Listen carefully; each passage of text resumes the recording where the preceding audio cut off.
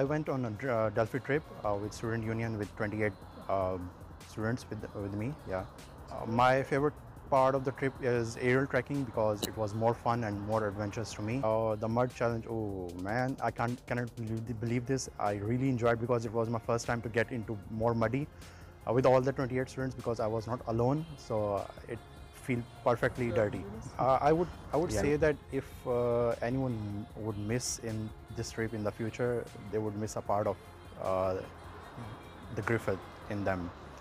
As in a student union, you should consult them and you should go and sign up for that trip for sure.